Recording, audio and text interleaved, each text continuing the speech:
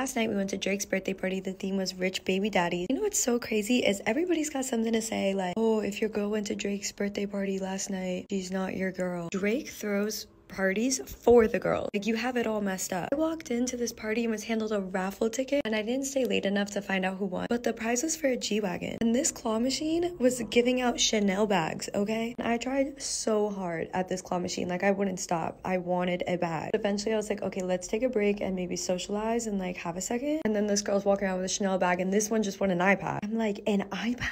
Okay, let's go back to the drawing board and try this again. But unfortunately, I did not win. Drizzy Drake was not meant to give me my Chanel bag in this moment, but there's still hope.